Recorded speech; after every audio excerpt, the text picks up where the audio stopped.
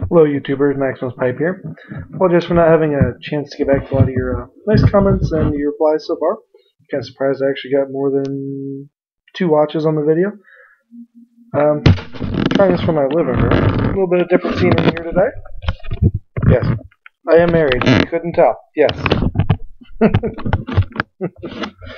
Lots and lots and lots of pictures. But the reason I'm on here today is I have my first box opening. Yay!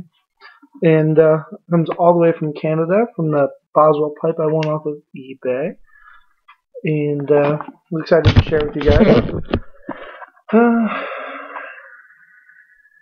Anyhow, go ahead and get down to it. I'm pretty excited about this pipe. I've been waiting all week and checking the tracking confirmation online daily.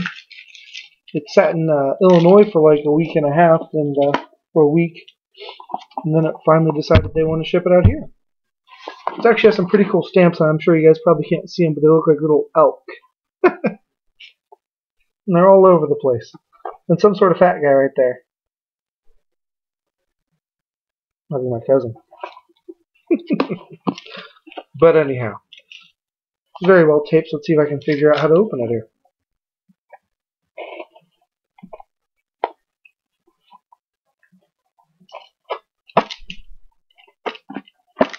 So they didn't open the last one on video. I figured I'd open this one on video.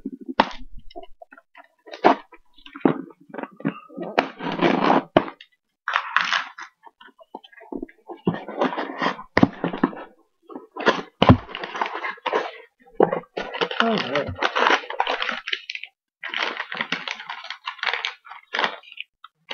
Some nice Canadian magazines.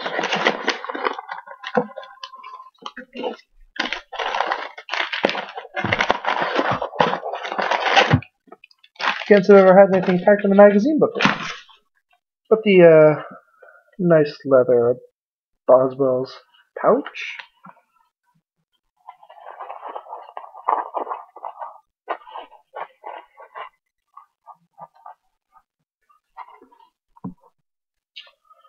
Of course, the all-important stem. It's a very nice stem. It's a nice little bend to it. Then, of course, the behemoth itself, the poker.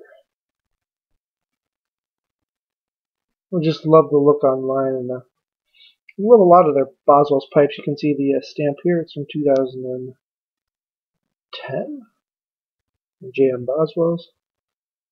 Very sharp pipe. Once you put the stem in, becomes.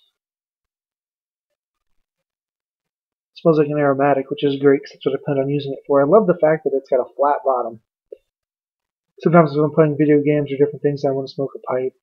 I like to set it down, and my current methods aren't always the best, but anyhow, I just wanted to share the new pipe with you guys. It has a pretty massive bowl on it as well.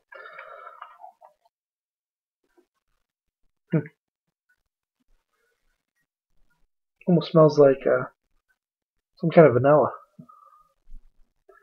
It has some very, very pretty, I think it's called bird's eye there on the bottom. Awesome grain.